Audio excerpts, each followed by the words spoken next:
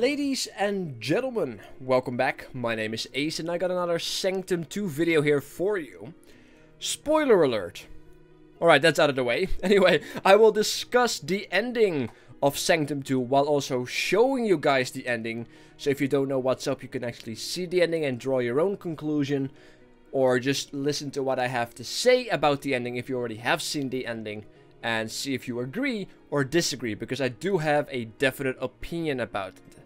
Now, on top of that, I will also show you guys how to beat the final wave. Quite literally, the final wave. The final map, the final level, is actually just one giant wave of, oh my god, this is not gonna go too well. Oh, I am almost dying. Oh god, those are multiple bosses. What am I supposed to do?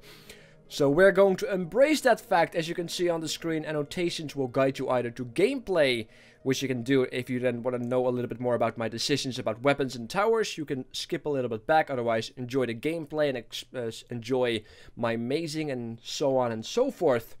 Otherwise you can also click on the other annotation and dive into the ending and my thoughts about it. So here we go, start game, swamp, the end. I will not activate any kind of feats of strength, because a CPU you can overclock, my brain you cannot, so I can only process so many things, and if I make it harder for myself, I might stop talking at some point, so I can redirect my energy, my power, to winning the game instead of failing. So there you go. I will be playing as Simo. I would recommend playing as Simo or Sky if you are on your own, but Simo is doing it for me. I will use my skin as well. This is his regular, this is his skin. Bit of an annoying placement to have it right in front of his face, but you know, there you go. I'll be using the sniper rifle, the SMG. I will not use the lightning tower. I will switch it out for a violator. I will be using a Gatling gun, focus, and a slowing tower. I will be using the perks static discharge, marksman, and exposure rounds. It should pretty much speak for itself. I am a high single target damage dealer. So when it comes to AoE, I have a weak side. This is why I have the lightning, at least the static discharge. Why I switched away from the lightning tower or any kind of splash tower, besides Karos, which is just a slow tower, is because a lot of the enemies that we are facing are heavies. Super heavies, bosses, hoovers. A lot of AoE damage is not gonna really cut it. I want to break down those heavy these heavy units without having to worry about too much when it comes to these little minions, which I can quite easily take out with static discharge with my SMG, or if I hit a sniper shot with a high critical damage, including marksman, I do about 5k damage if it's starting to build up quite nicely. So a proc that happens 2.5k, it does kind of, you know, tick on. And of course the Gatling gun will take the small ones with relative ease anyway. The violator is just because of the high damage burst shots that it can do, just to soften up or take out any people that might get through the core, because the range is insane, which I love. So it pretty much should speak for itself. So without any further ado, let's go. Once again guys, spoiler alert. And you know what you may not know, the very first time when I dropped in here, or when I started this, I was like, wait, where am I supposed to go? But the giant hole kind of gives it away. If you have double jump with you as a perk, or if you have the double jump character, which you can actually give the double jump perk, and then you have a triple jump, just something to note, you can actually pick up these mines that you can see. But I'm on my own, I don't have any feats of strength on, so I don't find them to be necessary. But they will definitely give you quite an easy edge if you are with multiple people, or you just really want to maximize everything. I'm just going to pick up all the monies and, of course, the tower bases. Did I just miss it? No. There you go, do a few runs. As you can see, this score is a little less built-in and a little bit more natural by the looks of it. So there you go, that's 4,000 health. And most of you guys would directly jump here to the end and be building right over here. You do not want to do that under any circumstances. There are multiple bosses, as you may have known already, that will destroy tower bases. Now the laser guys you can leave alone. They will not shoot you unless you get too close. You can actually just run behind them, allow them to shoot you into the abyss, and then you can just take them down from behind without having to worry about them. Or you can just leave them alone and rely on your towers, because the focus towers, once they get going, they burn bosses down, which is why I love them. On top of that, the two bosses that are a problem are those giant Hulk-like monsters that will walk up to a tower base, one-shot it, including the tower, and they are done for. Those are going to be the main problem, especially the first one. The first one is our main issue. Once he does his thing, we are pretty much done. So we don't want him to do his thing. I'm starting off with a left to right maze, because this first wall is my buffer wall. You may say, buffer wall? As I stated, that Hulk-like boss is probably just going to walk up and hit stuff. If I have a buffer wall, he has to break through that first before he actually manages to break my, well, to break my real maze, right? That kind of makes sense, I hope. Alright, no, I don't want to do that. Put it down here, diagonal. There you go. Trying to build as efficient as I can to build, to keep as much building blocks left while still finishing my maze like this. And I will have a very good reason for that. Alright. That should do it. Let's go to the right here. Alright. I have 14 blocks left. I think I can actually maximize a little bit more. Can take this one out. Can take this one out without messing up an amazing... Alright, we should be good. We have 16 blocks left. First of all, I will make my own personal base here. Do I want to do this like here? No, I don't want to do that right here. Has to be a right. I want my own personal base on which I can stand and not worry about anything. So I can just stand here without having any worry about any ranged characters or anything hitting me. Because normally, if you stand on the lines here, walkers can still hit you and bash you around. Hoovers are gonna get close to you and shockwave you. But because the pathing... actually, no, I have to build on the other side. Because the pathing will directly go here to the right. They will not focus on me. I will never be in range of their shots. And I should just enjoy some casual freedom. So there you go. This will also help me to buffer for a buffer. Because I've still got 12 tower blocks, right? So what I'm gonna do is... I'm just gonna put them down. That's all I'm gonna do. Just putting them down. And actually build a few here. For a very good reason as well. Because there will be a pre-buffer to my buffer. And this is like just a buffer, a pre-buffer to the pre-buffer. If you like. Because I can just stand here. Hoovers will go down here. I can directly start shooting them from here. Because Hoovers are a priority target. Because they soak damage from the front. Wasting your damage on other targets. If you can take them out, it would be nice. Same thing for bobbleheads. Your priority targets are giant boss that will mess your shit up, then bobblehead, then Hoover, and then pretty much free for all. So that's your target priority list if you were wondering about that. Just making sure everything looks fine. Still got 3 spots left. I have a big buffer which buys me a lot of time.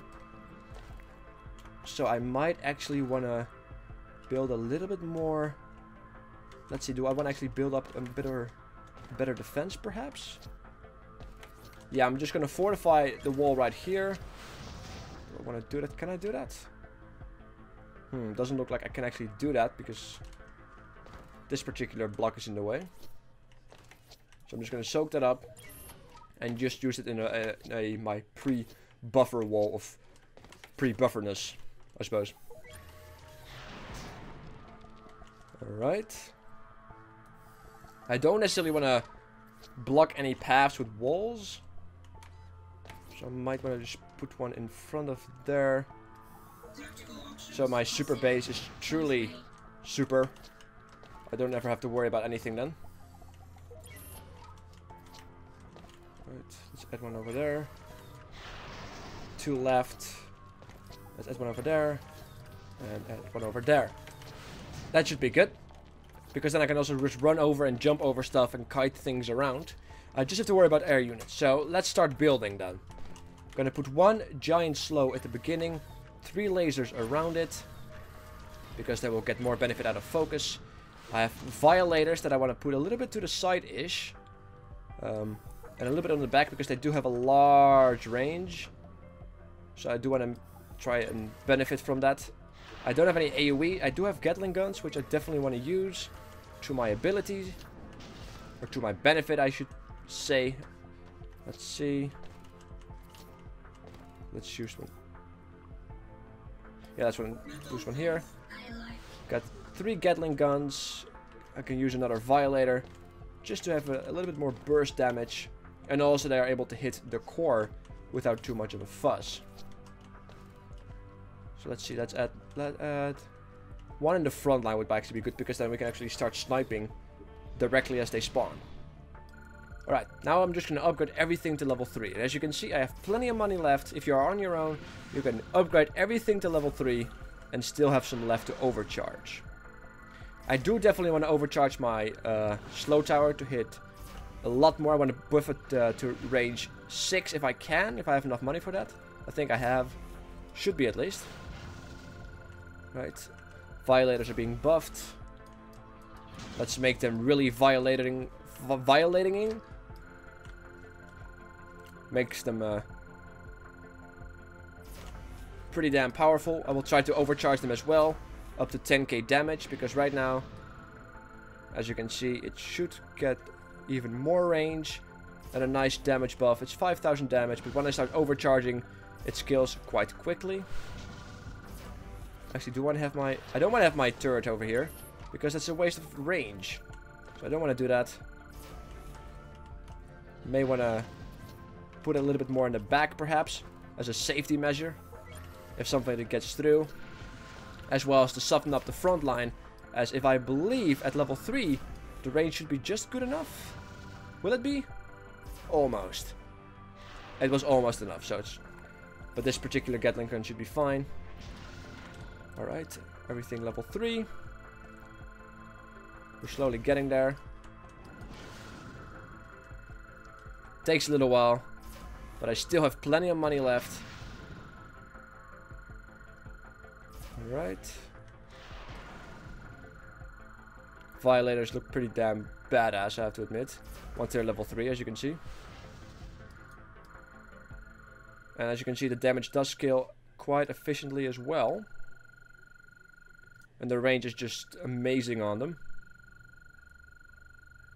Which I know the core will be protected by the Violators if there's somebody that does get through. You can actually get a perk and decide the priority that the towers have, which you could also do for Violators, and then just basically pick off the weakest as a good snipe attempt. Do want to buff this range up to level 6, or to 6 range, I mean. As you can see around me, the spiral that turns is basically the range indicator, which pretty much should uncover the entire maze. There we go. Let's see if anything is not level 3 yet. This particular laser isn't yet. Alright, now he is. Level 3.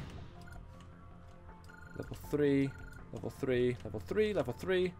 Alright, everything is level 3. Still 400 left. Let's put the Gatling gun above 100. You as well, good sir. 20, 25. 20, 25. There we go. So it's time to put our positions, or take our positions, and press enter. Once again, remember the priority, your target priority. And yes, that thing just moved. Oh god. There you can see the Violator is already shooting. And yes, that is a Violator. Look how loaded that armored heavy already is. This is why I took Violators in. It's so amazing. Just put on some poison. Make sure that they benefit from your debuff perk that I have selected, as you saw. The exposed rounds. Just add some poison to these range characters as well. And now just no scope. As you can see, it does so much damage once you get some rapid succession. And it does more damage. 5.4. I can just take out one of these armored heavies if I actually didn't miss there. But as you can see, 5.3, 6 point. So much damage, and this is why I have taken Simo specifically. But I do have to pay attention to these air units, because they just get the drop on you, and you don't necessarily want that. Just gonna do a little bit of splash damage, add a little bit of poison as well. Get those annoying air units out of the way. There you go. This should do it. Let's take out the big one. Oh god. The first boss, the Lady Hoover, the Queen Hoover, I mean, should be coming soon. There you go. As I say, it spawns. There she is. Hoover, a queen. Just gonna try to do a little bit more damage. I can't really target her just yet. Just gonna put a little bit more poison into the systems of these very annoying mobs. I'm just gonna also make sure to put some poison on the queen once I get the chance. and on some other targets, as I will try to snipe her and bring her down as efficiently as I can. Now, as I do this, I just don't really have to worry about her just yet. Just make sure that I hit as much targets as I can, because the bobbleheads, actually I find have a higher priority, because I can't really dive into the line, because then I will get destroyed by all the minions. But because the way that I build, she has to turn her back to me, and this is my opportunity to do massive damage to her. But I do have to watch out for any air units, though. Alright. Should be good. Ow! And as I say that, there's actually a range unit. I stood a little bit too much in the front. And that's my bad. Oh, I'm just gonna jump in. I'm a little bit hesitant. I just want to take out the Hoover Queen.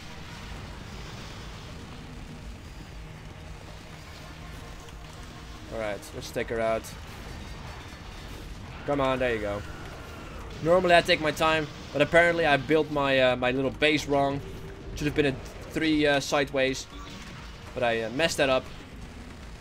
Or I quite underestimated the range of these guys, which apparently seems to be the case. Holy hell. Die already, guy. Alright, second boss has arrived. This is the boss that I was talking about. The Walker Patriarch. This is the boss that makes my life a living, breathing hell, you piece of incoherent. I'm just trying to do as much damage as I can, hit his weak spots, and as you can see, if I do hit his weak spots, he is going to down quite efficiently. It seems that my pre-buffer is quite effective, as it's now down.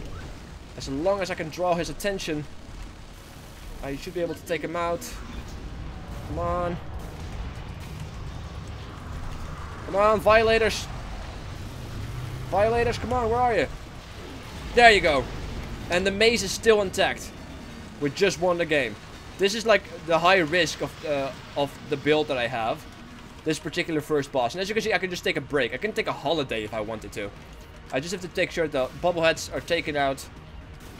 And the air units. And that's all I pretty much have to do. Yes, the maze has been opened. But now this is basically my secure base of solitude and awesomeness. As you can see, I just did a double kill because of that spastic discharge. Hoover is even just melting down.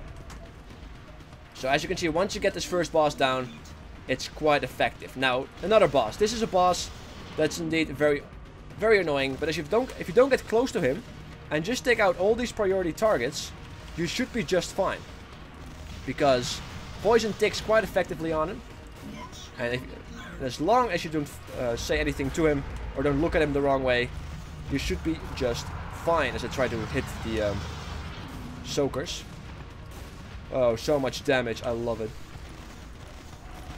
He's gonna shoot his laser to me and not to my base. I got apparently a little bit too close.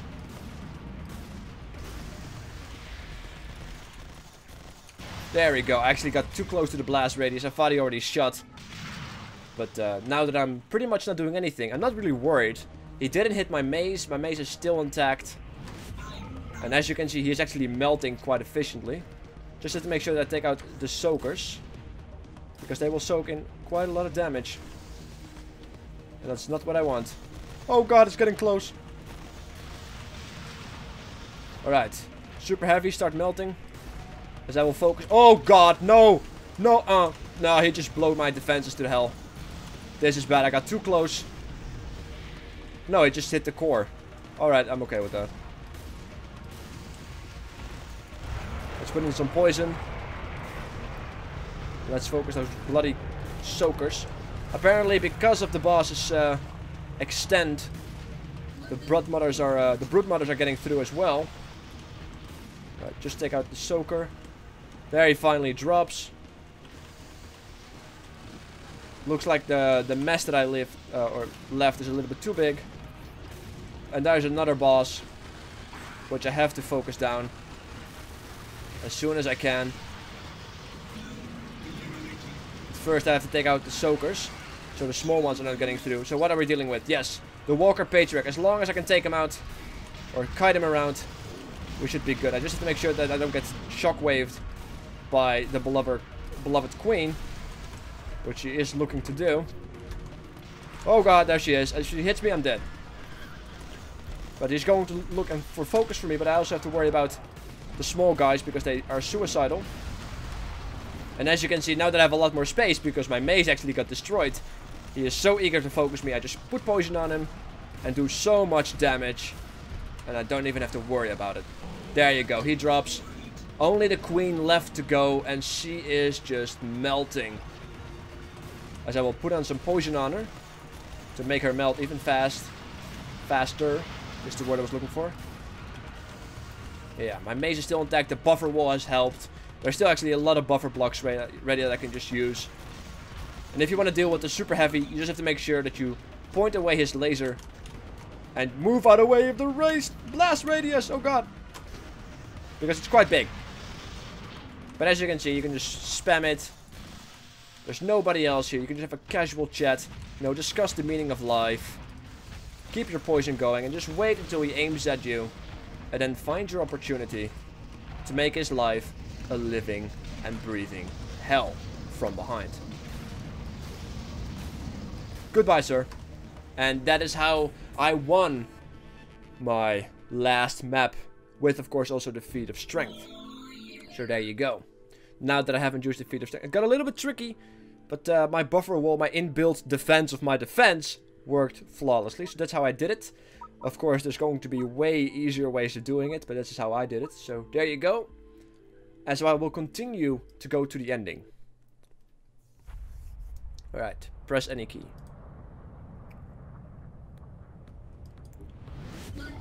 And this is the ending. You think, oh god, I have to fight. And you have to go. You see the credits rolling in. It's quite an awesome image. And then you're like, oh wait, this is it. This is the ending. But then you look up. And this is the giant, this is the giant thing that we saw. He's like looking at me. Saying hello. Look how big it is. Unfortunately, this is the entire ending, guys. This is the Sanctum 2 ending as it is right now without any DLC. Now the reason why I'm not happy with this is quite obvious, and the reason why it has been done like this is also quite obvious. The reason why it has been done like this is because to keep the storyline open for the DLC. We are most likely going to have to fight this giant bastard. And I'm quite happy with that. But personally, I hate open endings like this.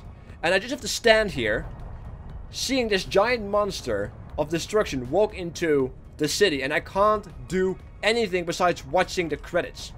It's like almost a subconscious way of knowing exactly who to hate for this ending. I hate open endings. It doesn't give me a sense of closure, which could be a design choice, but I find that if there's a storyline which is definitely presented, you should at least give us a good ending in the main game. DLC should not be part of the main game's storyline. DLC is new storylines, you know, new things to add to the game. This right now doesn't feel like a complete game, and I hate that. If you guys can understand that, it's not the ending is not done. It's not a complete game, and I am infuriated. I just dislike such things. I hate open endings in movies. I hate open endings in other games. And this is probably the most open ending of all open endings that I've ever experienced in all games that I may or may not have played. And I'm almost disappointed even that they have done this like this, because the entire Sanctum game is wonderful. I love Sanctum 1, I've loved Sanctum 2. You know, the Sanctum 2 is definitely an upgrade from Sanctum 1. But then they give me such a bitter aftertaste just to perhaps well, justify their DLC content. But personally, in my opinion, I believe that DLC content should be addition to, not, you know, be a part of the main game, if that makes any sense. It should add to the game, not finish the game, if you like. And I just find it unfortunate that they have decided to go with an ending like this. But you know, I can understand why they did it, but that's pretty much it. And before I repeat myself, that's the only thing I hate about Sanctum 2 right now. And that is that, well, the ending is so incredibly open. And I just don't like that. Perhaps other people are disagreeing with me, and this is why I need you guys to comment below and, let me know what you think. Do you like open endings? Don't you like open-ended? Perhaps you hate them. I hate them personally. I understand it, but I still hate it. That's kind of the conclusion of my opinion. And yeah, it also feels so bittersweet. Let's be able to watch an awesome boss go by that has been taunting me the entire last wave, and then I can't even do anything to him until the DLC probably hits. Also a bit of a bitter thing, if you like.